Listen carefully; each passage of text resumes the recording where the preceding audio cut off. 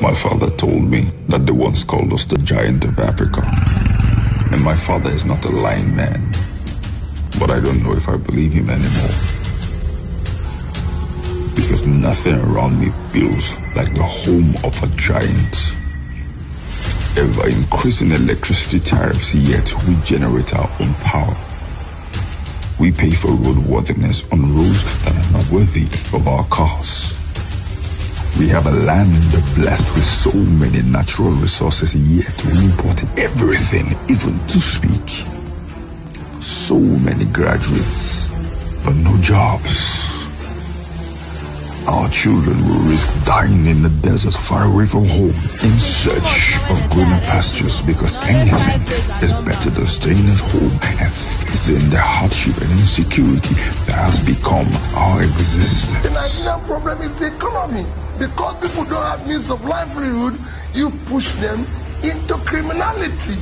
But I hear the sound of hope in the horizon, because Nigeria is in labor, and this is the hour to band together from the north, east, south, and west, and push for the rebirth of the giant of Africa. Vote Peter Obi for president. Hello, welcome to another edition of UK chapter, talking about Labour Party, a program where we tend to be talking to the executive of Labour Party UK chapter. Today on the program, we'll be talking to the Edo State coordinator, Mr. Pascal, and I'm privileged to have you on the platform, Labour Party UK chapter media department. How are you doing? Fine, thank you. Good evening, Mr. Wilfred Adams. Nice to meet you. Nice to meet you. So where exactly are you in the UK? And I see you are with somebody there. Yeah, with me here is my deputy chairman for Edo State. Is my name Peter Ikoza. We are here together today on this platform to address the people of our state and the program we are arranging to promote our what is the event that is coming in February for the election, and how we have to mobilize our people at home. So now we are here today. We are a colleague from Southeast London, and we are having this platform to be able to address and encourage our fellow Nigerians in UK to come and support us, to raise funds our support through our support group, to mobilize people at home that are helping for the movement of obedience. And they have a lot of assignment, a lot of interior areas, the logistic, going to the marketplace, the beer parlor, and the work office, the church and the mosque. So they need a lot of miscellaneous expenses. The only way we can help to make an impact is for us to come together as Edo citizens and our well-wishers and friends to come together to raise funds through our support group to enhance the successful accomplishment of that D-Day. We are really hoping that in this season, we need a change in Nigeria. We can understand what we are going through in that country, but Peter Obi and Yusuf Dati, they are like God sent to us. We can't miss this opportunity. We have to grab it at all costs, at all costs, God helping us. So this is a time that we need the country to be reorganized, restructured, to be revamped again through these people that they are competent enough and they have the qualities and they have the vision and they are transparent. And this is what we need this time. We need somebody like them who have this quality to bring liberation, freedom, liberty, rule of equity, empowerment, employability to the people of Nigeria. People are suffering in Nigeria. Then to even have a square meal is a problem. So this is why we can do all we make our relentless efforts to come together to support this movement, to empower and make sure that Obi come into power with Yusuf Dati.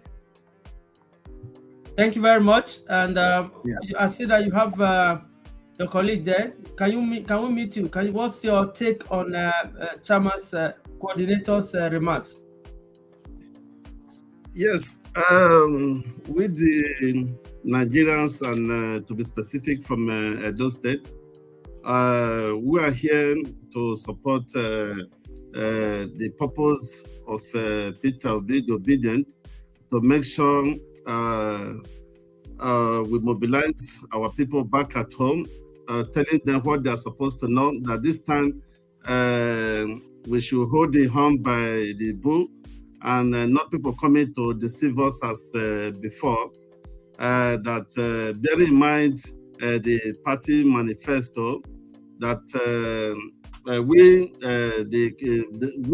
the supporters of Peter Obi and for Peter Obi movement, that we have a manifesto and to let people know what we are supposed to know, the purpose for which Obi is coming there, to liberate people, to create wealth, and so many things which our people have lacked before, and they've deceived us so much in time immemorial. Now this is time for change, and this is what we are after. I want this purpose to be fulfilled by coming out this February to cast a vote, make sure we have all the necessary things, the resources it takes to say this is our right by going for your PVC, which speaks for you. And on that day, every person should go there without fear or favor that will be intimidated. They will go there to exercise our right, to make sure the truth comes to limelight. Thank you very much. Fantastic. Thank you very much, both of you. And I know that you're executive and you've got your... I've seen somebody in the studio. Let me bring the person in. It's in the car.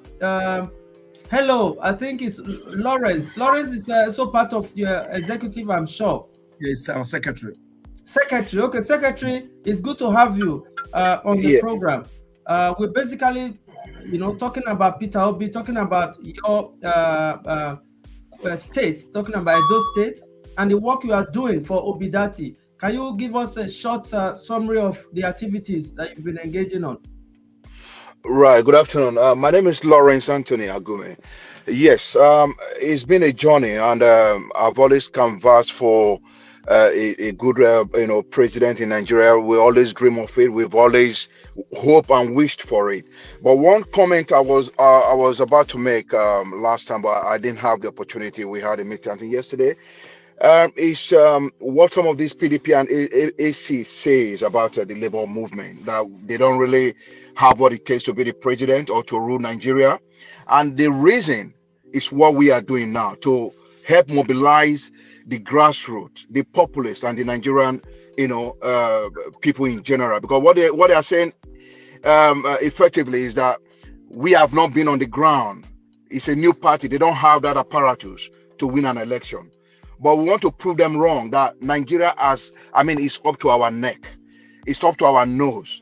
We want to prove them wrong, that no, Nigerians have said enough is enough. In whatever way we can help, we are mobilizing the Nigerian people to tell them the truth. It's not about taking 2 cups of rice and 10,000 naira or whatever. No, that time has passed. This is good governance, just to bring basic amenities. These people, they come to Europe, they see what is in Europe. Why can't they replicate such thing in Nigeria? I find it difficult to understand. So our movement is just to mobilize the people, tell them the truth. People should come and gone at those days. They won't sit down. I'm not voting. If I vote, it doesn't even make any difference. You know, with my vote count. So we want to try and let them know it will count this time. You know, and let everybody come together. Whatever we can lift as a people, it will be light for everybody to lift. Thank you very much. Thank you very much, the Secretary, talking about Lawrence. We'll go back again to the state coordinator of Edo State, Mr. Pascal. Please, can you summarize your member of team? I think what are the offices they occupy, and what is your plan as we round up on this short exclusive? It's you and, of course, your team. Yeah, like I've said before, I'm here with my deputy coordinator, a person of Peter Ikoza, and who is very committed to the wish and the will and the intent of us coming into power as the national ruler of Nigeria, that Nigerian Labour Party will come and rule Nigeria, and we're having Peter Obi as our aspiring president with his deputy Yusuf Dati. And we are all very committed. With Lawrence, we have just spoken. That commitment is there. And with the commitment, we are coming together with the strategy of modus operandi of raising funds to push and mobilize people at home there in traveling, in coordinating in most of the equipment, things they need, the water, everything that will facilitate the enhancement and success of that, mobilizing and monitoring of that election. This is what we are come together to raise funds, and we are going to plan and to see how it goes around intermittently between now and that February. We are not giving up. This is what we continue to do. We are ready to support at all costs those people at home. Since we are here and they are there, even though we are not at home, all those are well-wishers, our family, our villages, people in the beer parlor and all those things, all the agents, police agents, we are here to mobilize them, want to have their back, want to encourage them that they should not give up. Any other way we can resuscitate them, we are going to do it. So we are also, as we executive here, we are working with other stakeholders of Labour Party in this nation, and our UK chairman is solidly behind us with other state coordinators. We are working hand in hand. There is proper coordination coming from him, and we are all cooperating together. And with this force, we shall be able to make a serious impact. God helping us. Amen. Thank you very much. That's a very nice summary. I want to thank you all for coming on the platform on Labour Party UK chapter media department. So let's keep up the engagement, and I wish you all the best. Thank you. Thank you very much. Thank you very much. Thank you.